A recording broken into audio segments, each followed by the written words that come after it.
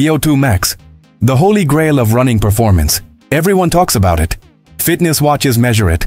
Elite athletes obsess over it. But here's what nobody tells you. Most runners are training it completely wrong. You've been sold a lie about how to improve this crucial metric. The real secret? It's not what you think. It's not more miles. It's not longer intervals. And it's definitely not what your training plan says. What I'm about to reveal flies in the face of conventional wisdom. But the science is undeniable. Stay with me. This could be the breakthrough you've been searching for. Welcome to a journey into the science of human performance at its absolute peak. Today we're uncovering the hidden strategies for maximizing VO2 max that coaches don't talk about and training plans ignore. Prepare to discover why traditional interval training might be limiting your potential, why your body's hidden system holds the key to explosive gains, and why the timing of your hardest efforts matters more than the efforts themselves. This isn't generic advice recycled from decades-old textbooks. This is cutting-edge science applied to real-world running. By the end, you'll understand exactly how to unlock cardiovascular capacity you didn't know you possessed. Let's get started. Here's where most runners go wrong from day one. They think improving VO2 max requires suffering at maximum effort. Redline every interval. Push until you can't breathe. Collapse at the finish. Turns out, that's inefficient and potentially counterproductive. VO2 max represents the maximum amount of oxygen your body can utilize during intense exercise. It's the ceiling of your aerobic engine. But here's the fascinating part. You don't need to hit 100% effort to stimulate VO2 max adaptations. Research reveals something remarkable. The optimal intensity for VO2 max development sits between 90 and 95% of maximum heart rate. Not 100%. Not all out. Sprinting until you vomit. Why does this matter? Because sustainability. When you constantly train at absolute maximum, you accumulate massive fatigue.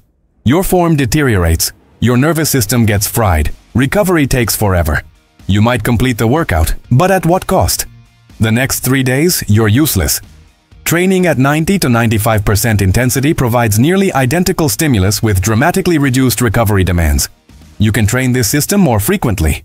More frequent stimulus equals faster adaptation. Exercise physiologists call this the velocity at VO2 max or VVO2 max. It's the slowest speed at which you reach your maximum oxygen consumption.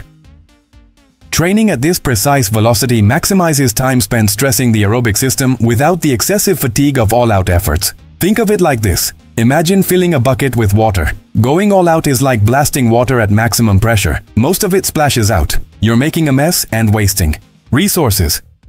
Training at optimal intensity is like a steady, powerful stream. Every drop goes in the bucket. No waste. Maximum efficiency. The duration of these efforts matters equally. Traditional wisdom suggests long intervals of 3 to 5 minutes. But studies show that shorter intervals with brief recovery can be just as effective, sometimes more so. The Norwegian method that's revolutionized distance running uses 4-minute intervals at VVO2 max pace with 3-minute recovery jogs. Why? 4 minutes? Because that's approximately how long it takes to fully engage the aerobic system at high intensity. Too short, and you're training anaerobic power. Too long at maximum effort, and fatigue compromises the quality of subsequent intervals. 4 minutes hits the sweet spot. You stress the system maximally without destroying yourself. The recovery jogs are equally critical. They're not complete rest. They keep blood flowing, clearing metabolic waste while allowing partial recovery. This maintains cardiovascular activation throughout the session. Your heart rate might drop to 70 or 75% during recovery, but rebounds quickly in the next interval. Your cardiovascular system stays engaged for the entire workout, multiplying the training effect. Here's what elite programs understand. VO2 max sessions should feel hard but controlled. You should finish thinking, I could maybe do one more interval, rather than, I'm destroyed. That's the sign of proper intensity. Maximum stimulus with manageable fatigue. Now think honestly about your interval sessions. Are you going too hard and paying the price for days afterward? Comment below. Controlled intensity. If you've been overdoing it and need to dial back strategically. Here's the secret nobody connects. VO2 max isn't just about your heart and lungs. Your muscles play an absolutely critical role that gets completely overlooked. You can have the most powerful cardiovascular system in the world, but if your muscles can't utilize that delivered oxygen efficiently, your VO2 max stays limited. This is the missing piece that changes everything. Your muscles contain mitochondria, the cellular powerhouses that consume oxygen to produce energy. More mitochondria with greater density means enhanced oxygen utilization. How do you build mitochondria? not just through traditional cardio. Strength training, particularly explosive movements and heavy resistance work, triggers mitochondrial biogenesis in ways pure endurance training cannot match. Studies demonstrate that runners who incorporate proper strength training improve VO2 max significantly more than those doing only running. This isn't about getting bulky. It's about building the machinery that uses oxygen. Plyometric exercises deserve special mention. Box jumps, bounding, explosive step-ups. These movements develop the stretch-shortening cycle and recruit fast-twitch muscle fibers. Fast-twitch fibers have enormous potential for mitochondrial development but remain dormant in runners who only do steady-state training. Activate these fibers through explosive work, and you unlock additional oxygen-consuming capacity. There's also the often ignored reality of running economy. Two runners with identical VO2 max can have vastly different performance if one moves more efficiently.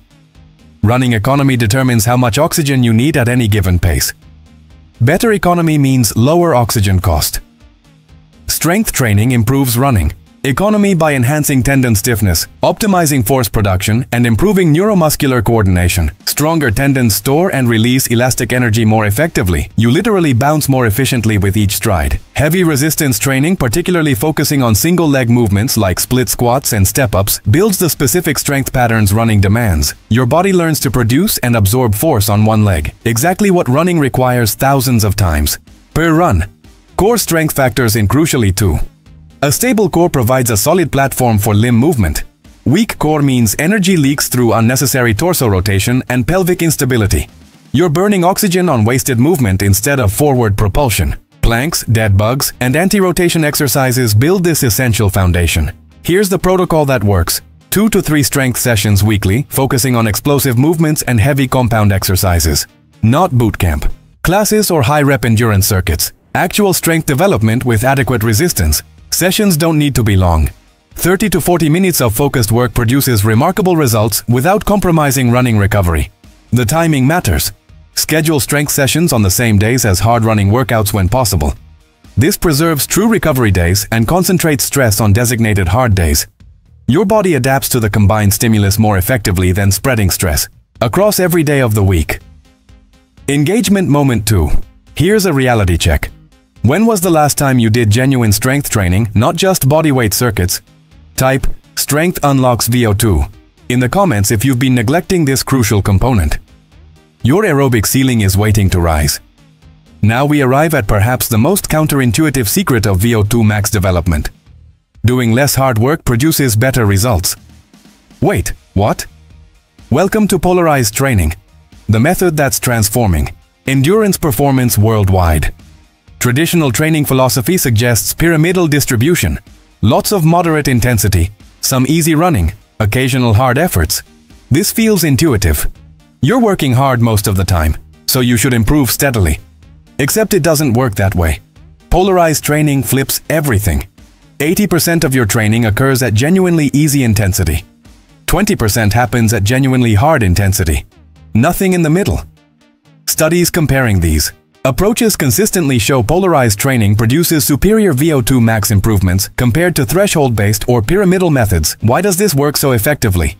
First, easy running done truly easy allows complete recovery between hard sessions. You arrive at each VO2 max workout fresh and capable of hitting target intensities. Second, the hard sessions can be genuinely hard because you're not carrying accumulated fatigue from constant moderate effort. Quality over quantity becomes reality rather than cliché. Your VO2 max sessions become highly effective stimulus rather than mediocre grinding done in a fatigued state. Third, easy running builds massive aerobic base without interfering with high-intensity adaptations. You're simultaneously developing endurance and power. The mistake most runners make is training perpetually at moderate intensity. Too hard to recover properly. Too easy to stimulate meaningful adaptation. You're stuck in no man's land, accumulating fatigue without proportional improvement. Elite distance runners worldwide have embraced polarized training with remarkable results. Norwegian runners dominating global competition. East African athletes maintaining supremacy. They're not training harder than everyone else. They're training smarter with clear intensity distinctions. Implementing this requires discipline. Your easy days must feel embarrassingly slow initially. Conversations should be effortless.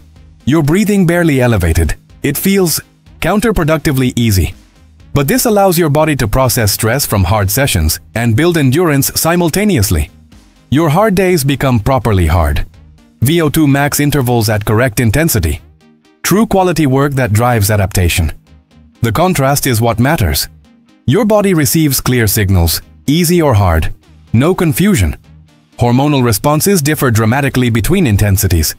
Easy running promotes parasympathetic recovery and aerobic enzyme development. Hard running triggers growth hormone release, mitochondrial biogenesis, and cardiovascular expansion. Mix intensities constantly, and these signals become muddled. Your body never fully adapts to either stimulus. Research tracking runners over months shows those following polarized training improve VO2 max by 8 to 12%. Those using traditional pyramidal methods improve by only 3 to 5% despite similar total training volume. The difference is dramatic. Same time investment, more than double. The result? Here's your implementation blueprint. Identify your true easy pace using heart rate or perceived exertion. It's probably slower than you think. That's your 80% pace. Then structure 1 to 2 high-quality VO2 max sessions weekly. 4 to 6 intervals at VO2 max with adequate recovery. That's your 20%. Everything else disappears. No tempo runs, no moderate pace long runs. Just easy and hard with clear distinction. Consider your current training honestly. VO2 percentage happens in that moderate middle zone? Comment now. Polarized training. If you're ready to embrace this proven approach, the results will speak for themselves. So what's the real secret to increasing VO2 max? It's not grinding through brutal workouts that leave you destroyed for days. It's training at optimal intensity rather than maximum effort. It's building the muscular machinery that uses oxygen through strategic strength work. And it's embracing polarized training that maximizes quality while protecting recovery. These aren't minor tweaks. These are fundamental shifts that compound into extraordinary results. Your VO2 max isn't fixed. It's not determined solely by genetics. It responds powerfully to intelligent training stimulus. The ceiling you think you've hit? It's probably artificial, created by suboptimal training approaches. Apply these evidence-based strategies consistently, and you'll discover capacity you didn't believe possible. Your breakthrough isn't about suffering more. It's about training smarter with your body's natural physiology. If this video revealed insights you've never heard before, smash that like button right now. Subscribe for more science-backed training strategies that actually deliver results. Drop a comment telling me which of these 3 secrets surprised you most. And don't stop here. Click the video on your screen to continue building your running knowledge. Remember, your VO2 max represents your aerobic potential. Unlock it properly and everything else in your running improves dramatically. Your best performances are still ahead of you. Now go claim them. See you in the next one.